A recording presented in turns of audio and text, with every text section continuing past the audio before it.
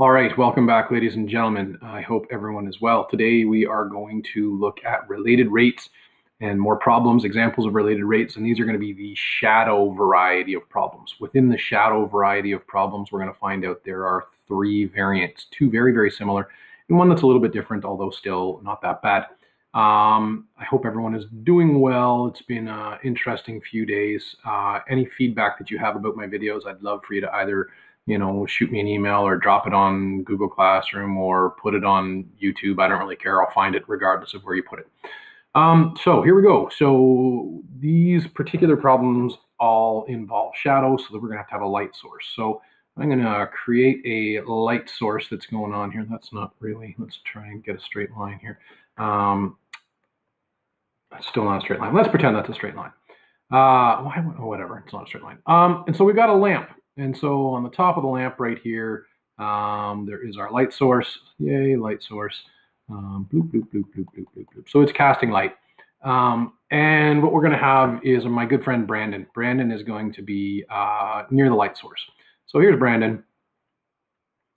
Turns out Brandon, I don't know, Brandon, how tall are you? Let's pretend that you're 1.8 meters tall. I don't think you're quite that tall, but what do I know? So there's Brandon. He's 1.8 meters tall. And Brandon, he is going to be, I don't know, how about he is 4 meters from the lamppost.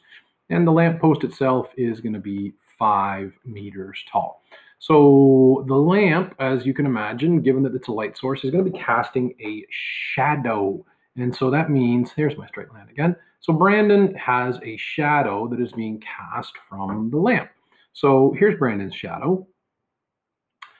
And my good friend Brandon, he is walking away from the lamp. Brandon is going to be walking at a solid 1.5 meters per second. So he's kind of got a quick walk going on, and he's walking away. Well, you can imagine that the tip of Brandon's shadow is going away from the lamppost as well.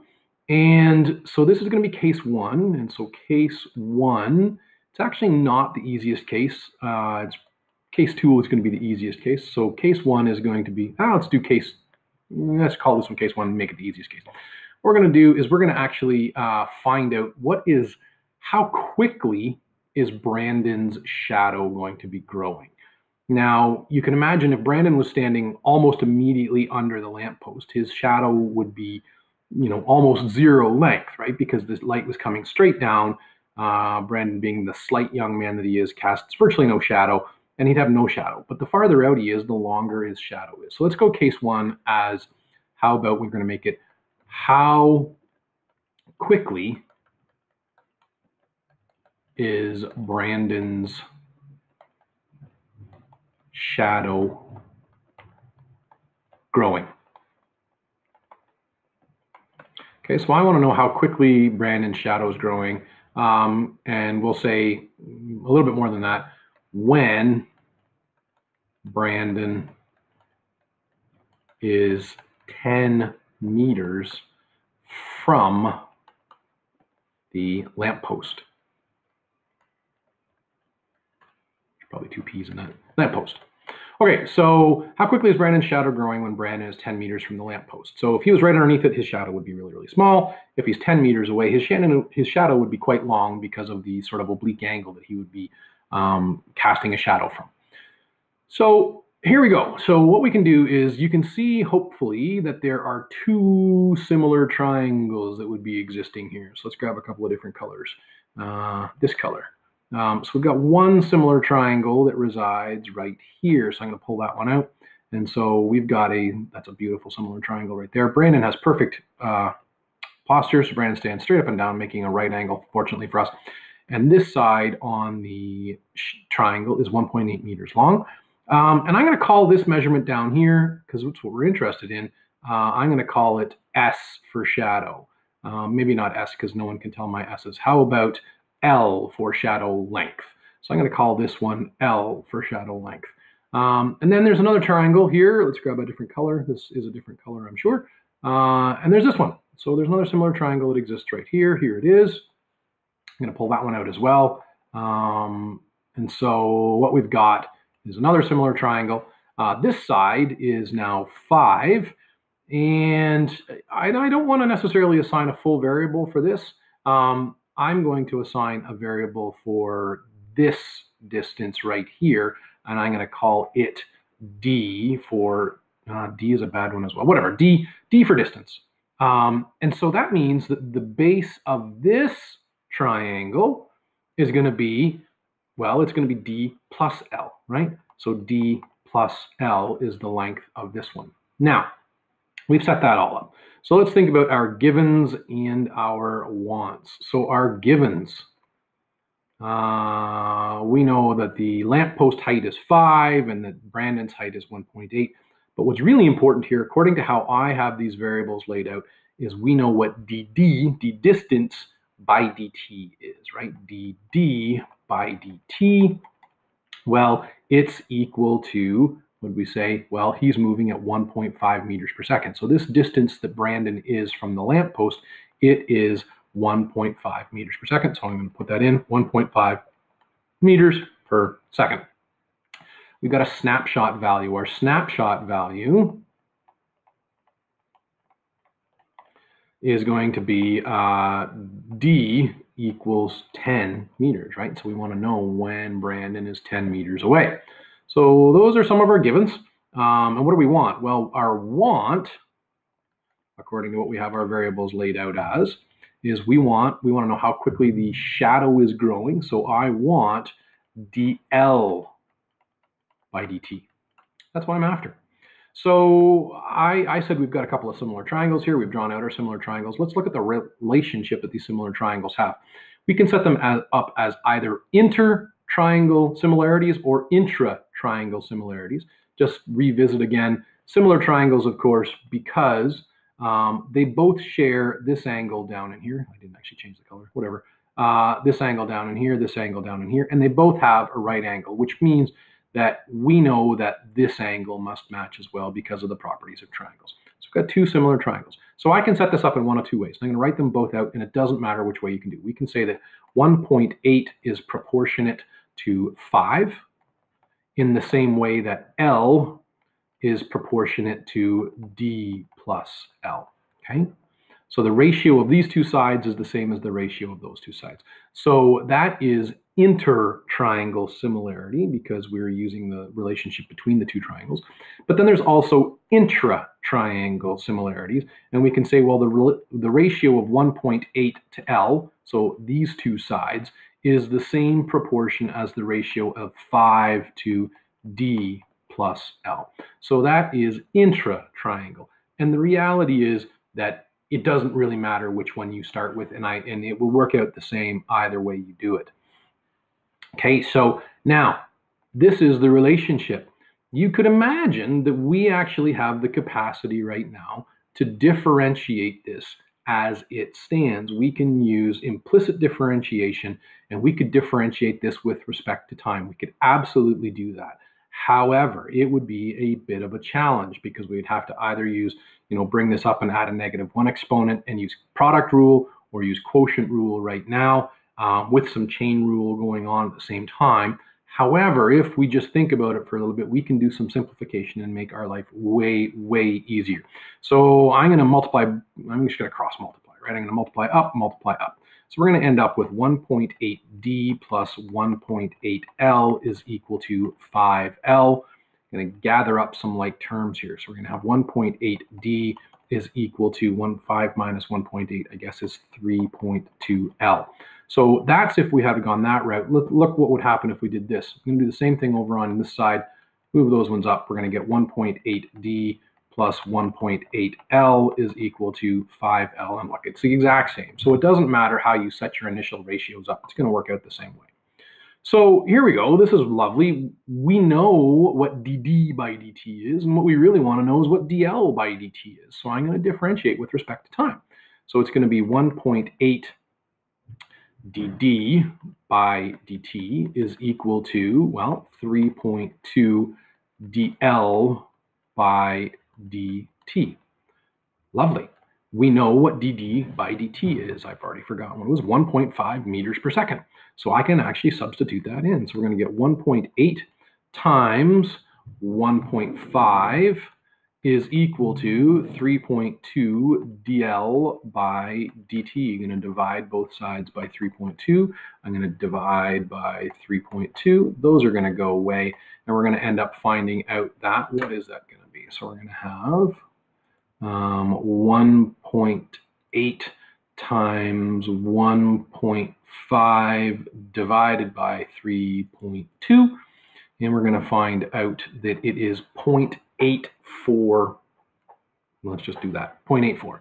So 0.84, and that would, of course, be meters per second dl by dt. So we would make our little concluding statement. We would say, therefore,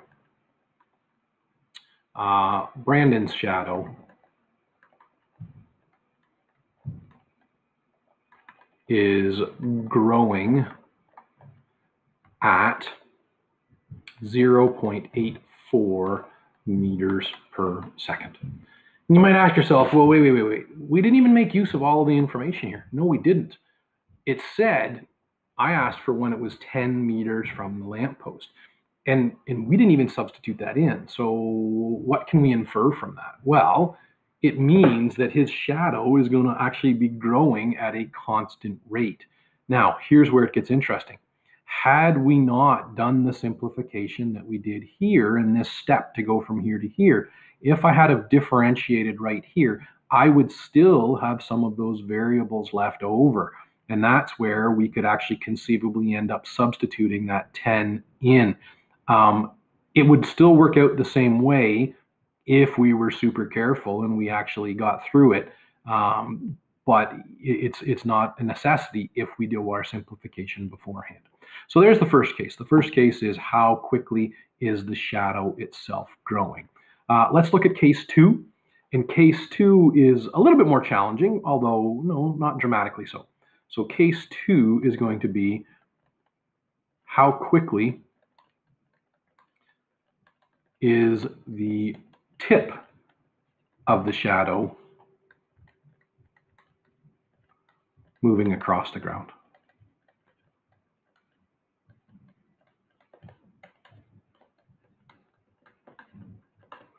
So let's set this one up very similarly. So we're going to have another lamp post, all about the lamp posts. That doesn't really look like it's right angle, but let's just say that it is standing up straight. How about we have light of this color? I don't know what color this is, but there's our light. Yay, team. And what we're going to have now, go back here. So who is this going to be? I don't really care. You can pretend it to be whoever it is. This person is, I don't know, this lamp post is going to be 6 meters tall. This person is shorter. How about this person is only 1.5 meters tall? Clearly not drawn to scale. And this person is going to be a distance of, how about this one is, I don't know, 7 meters from the lamp post. In this case, the person is walking toward the lamp post at a, so they're walking toward the lamp post at 2 meters per second. Now, the toward the lamp post is that's going to be relevant. And what we want to know is, again, this is going to be casting a shadow. So here's our shadow, right? Shadow along here. But instead of trying to figure out how quickly the shadow is growing, or in this case, if we were tracking that, it would be how quickly is the shadow contracting because it's getting smaller. We want to know how quickly this spot right here is booking across the surface of the parking lot. So we're going to set this one up comparably, but this time it's going to be a little bit different. Because we want to know how quickly the tip of the shadow is moving, we want to know not how quickly it's moving with respect to this person here. We want to know how quickly the shadow tip is moving against some fixed object. So the fixed object we're going to use, of course, is going to be the lamp post itself. So I'm going to add some variables in a different fashion here. I'm going to call this distance here all the way out to the tip of the shadow. I'm going to call it T. How about that for tip of the shadow? And then I don't have a measurement for this really, and I don't want to add a variable to that piece here, but I know how quickly this distance is changing. So again, I'm going to add a variable for this distance here.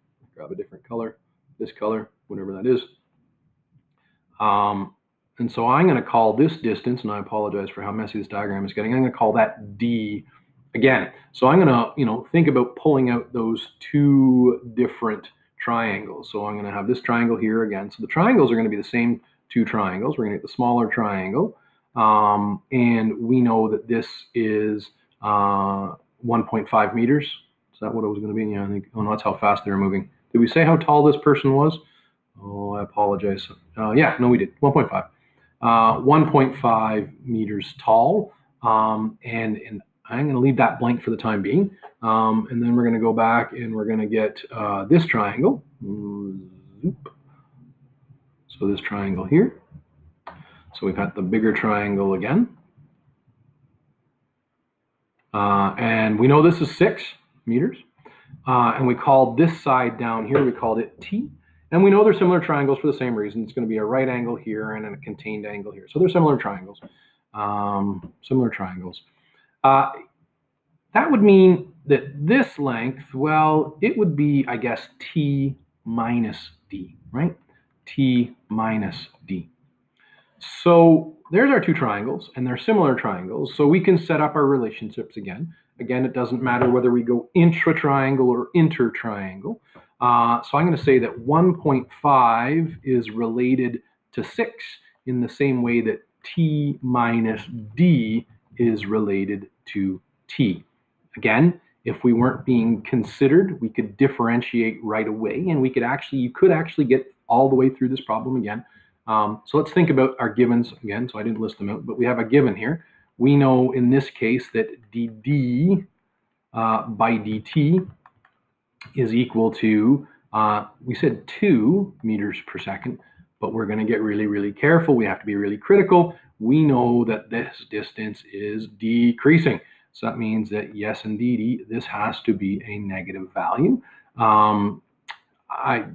I didn't actually ask for a snapshot. If I wanted to screw you up a little bit, I could say, how about when this person is 5 meters away from the lamppost?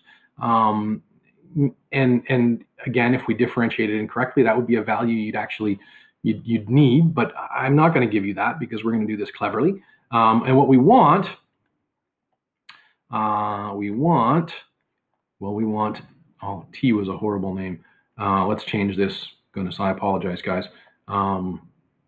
And you can probably figure out why that is because T is going to be reserved for time. So let's get rid of that T.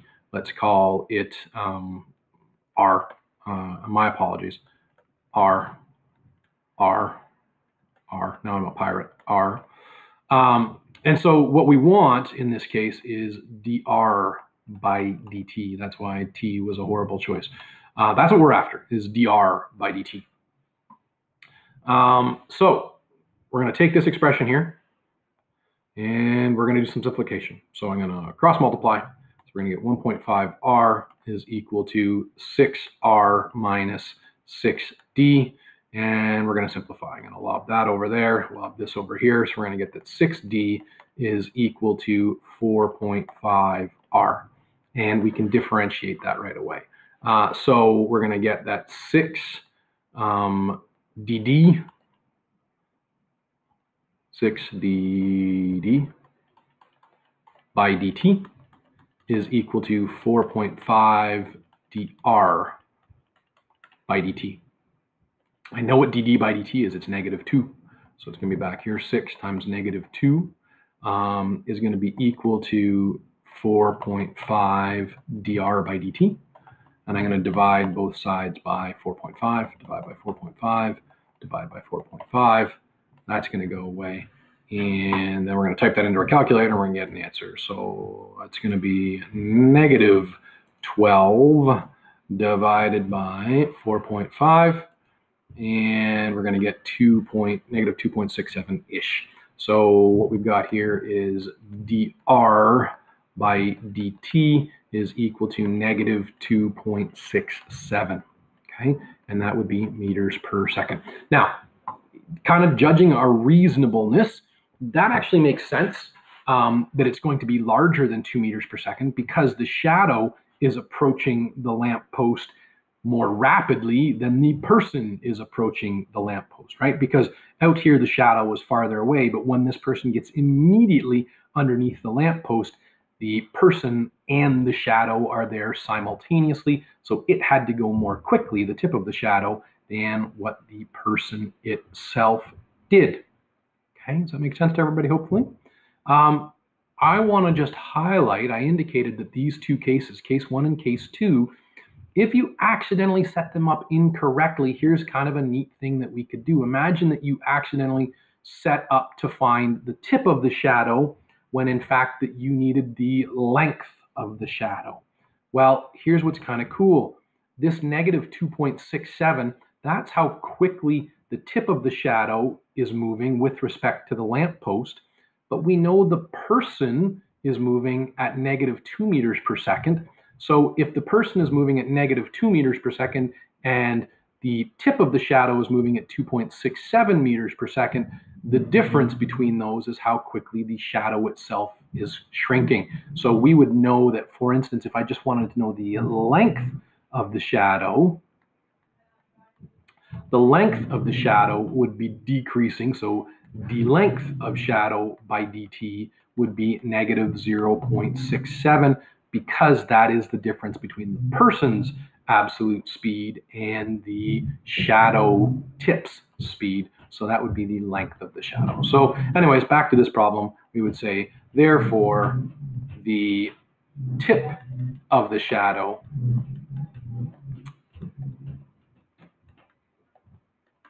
is approaching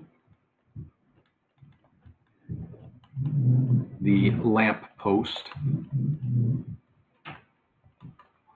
at 2.67 meters per second. Now again, by my saying that it's approaching the lamppost, I'm not going to be including a negative here, because if you said it's approaching at negative 2.67, that would mean that it was departing, and it is not. Okay, so those are the first two cases. Just to make this video a little bit more approachable, I'm going to stop it now, and then I'm also going to post a second follow-up video that has the third variant. Okay, thanks. See you guys in a bit.